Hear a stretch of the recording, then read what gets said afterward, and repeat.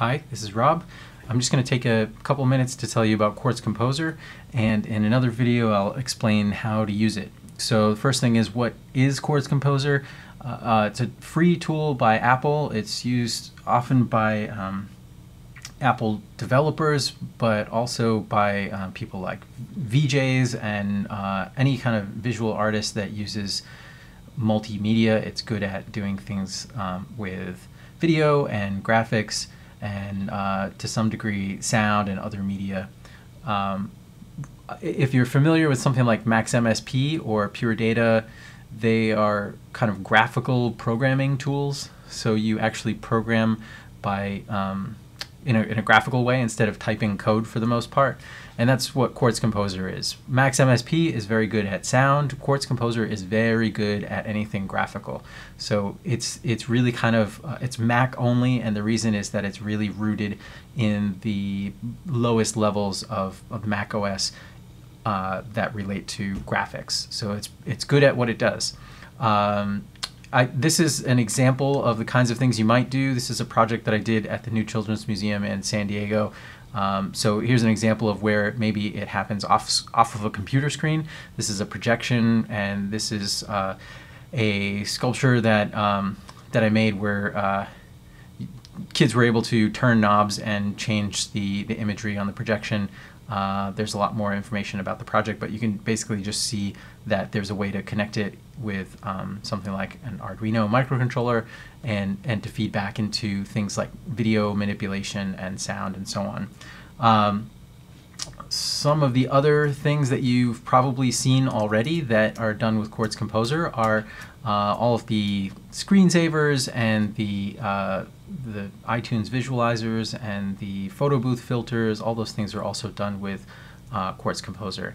There's a guide on the Apple website. The easiest thing to do is just search for this title and you'll find it in Google. This is a little bit out of date, but for the most part it tells you everything you need to know about how to use Quartz Composer. The first thing would be, though, how do you download it? And the way to do that right now, if you look at instructions, you may find old information. The way to do it now is if you go to developer.apple.com. I seem to have a hard time finding it sometimes on the site, so I just go to, I'll give you the whole URL, devcenter/Mac, and then if you go there, it'll probably ask you to log in, and it's free to become an Apple developer. You just have to sign up. Once you log in, you'll see a list of downloads. If you click on downloads and view all downloads, and somewhere in here you should see graphic tools for Xcode, which you don't need to have Xcode installed. You just need to download this graphics tools bundle. You click on this, it's 120 megabytes, you download it and install it, and one of the things that's in there is Quartz Composer. This specifically says it's for Mavericks and Mountain Lion. If you don't have one of those, you can just search for graphics tools, and you'll see that there are versions for other OSs too, older ones. Once you've downloaded it and installed it, basically you'll find it in Applications, and I'll show you in another video how to open it and how to use it. But if you want more information, I would say there's tons of information out there. A lot of it is kind of old. This is a bit of a niche tool. It's amazing how underutilized it is. It's really powerful, and students of mine have found it really easy to use, but it allows for any level of access to it. If you're a programmer, you can write JavaScript code in there. You can also create your own plugins using Objective-C, or you can just use it as a graphical programming tool, which might be a lot easier for people who are just beginning. But it's an amazing tool. There's information at this mailing list. You could subscribe to this. You might get some really technical information because there are different levels of people on this mailing list, and some of them are very much into the nitty-gritty of all the graphics stuff, but it's worth subscribing to and checking it out. There's also, once you get into Quartz Composer, this website called kineme.net, and they're people who have for a long time made Quartz Composer extra tools and plugins and so on, and there's a lot of information here. There's a lot of forums and They're actually working on a new project called, I don't know how you pronounce this, VUO. And the idea is that this might become a replacement for Quartz Composer at some point. This is their own tool. It's not ready yet.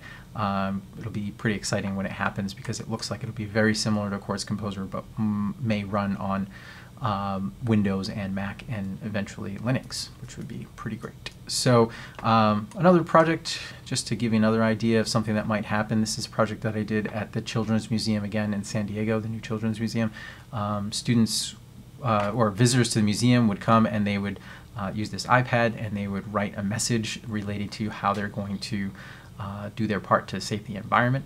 And then broadcast on the wall was this Quartz Composer composition that that kind of had some movement and activity. One of the things that Quartz Composer is good at is motion graphics, so kind of the stuff you see on the nightly news where there's things flying around and so on. So this kind of had some animation to it, and it would take whatever they wrote on that iPad and it would show up here. So it was pretty exciting for the kids.